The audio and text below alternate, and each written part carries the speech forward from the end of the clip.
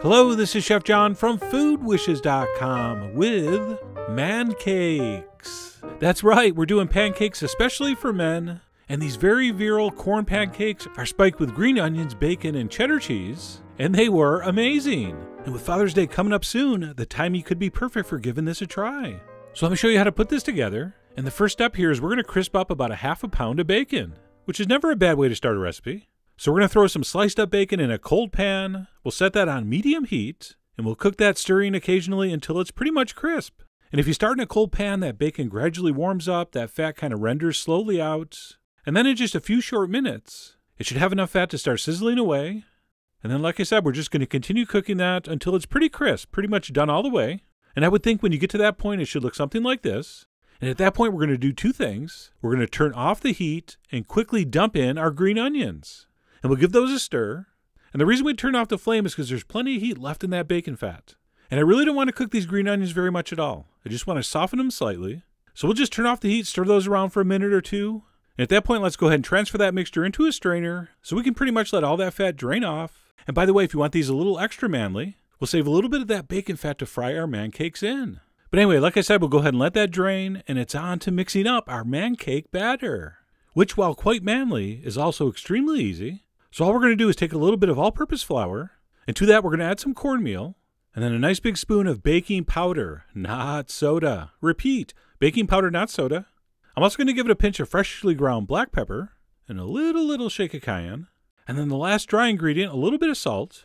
And then before we mix in the wet ingredients, let's go ahead and take a whisk, and mix these dry ingredients up to combine everything thoroughly. Doesn't take too much, half a minute's plenty. And once that's been done, we can go ahead and add the wet ingredients. The first of which would be 2 large eggs. I beat those first for some reason. You don't need to. You can just dump them in. We're also going to add a little bit of melted butter, and then a little touch of white sugar. And no, that is not a dry ingredient. As I've been told by the dessert bloggers, sugar is considered a wet ingredient. So anyway, a little touch of sugar, and then we'll finish off the wetness with some whole milk, and we'll take our whisk and we'll mix that up. Don't worry too much about overmixing. Just mix it till it's combined. All right, these mancakes aren't very temperamental. And I know you're thinking with a name like Mancakes, they sound kind of temperamental, but they're not. So we'll go ahead and give that a quick stir until it's just smooth. And at that point, we can go ahead and add our now drained and pretty cooled bacon and green onion mixture, along with a little handful of grated sharp cheddar cheese. And I'm using the white. You can use the orange if you want. But for me, I think the white cheddar makes for a nicer mancake color. But put in whatever you want. You're all the Sir Francis Drakes of your Food Wishes Mancakes. So explore away. And then all we're going to do is take our whisk and give that a stir until that bacon mixture and cheese are combined. And that batter's pretty much ready. And while this is already pretty thick, what we want to do is let this sit here for about 10 minutes. All right, it's going to give those dry ingredients a chance to hydrate. And that pretty much goes for any pancake batter.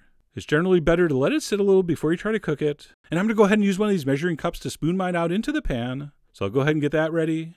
And while we're waiting, we're going to do one extra step. I'm going to call it optional, but you really want to do this. We're going to take some maple syrup, or syrup if you enjoy extra syllables, and we're going to sprinkle in a little bit of chipotle pepper, which, as you know, is a dried, ground, smoked jalapeno. So it's a little spicy, a little smoky, and that's going to work beautifully with the flavor profile of our mancakes. And once our maple syrup has been spiked with chipotle, and our batter has rested for about 10 minutes, we're ready to cook. So I have a large nonstick pan set on medium-high heat, and I went with the holy trinity of breakfast fats, a little bit of vegetable oil, a little bit of butter, and a little bit of bacon fat. And once that gets hot, we're going to go ahead and spoon in our mancake batter. About 1/4 to 1/3 of a cup of batter I think is plenty.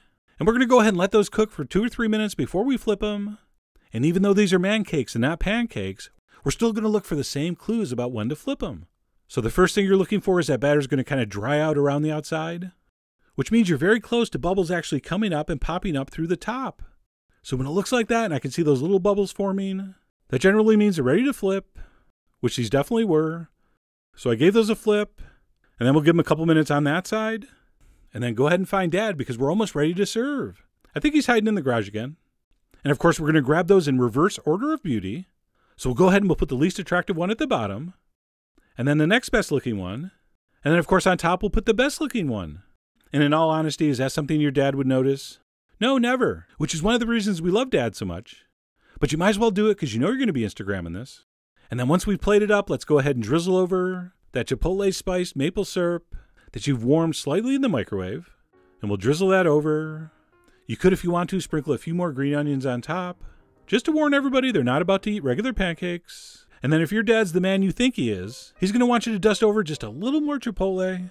And at that point, your Mancakes are done. Check it out. And as I grabbed the fork here, all I could think of was, man, I hope these taste as good as they look. And they totally did. These really were incredible.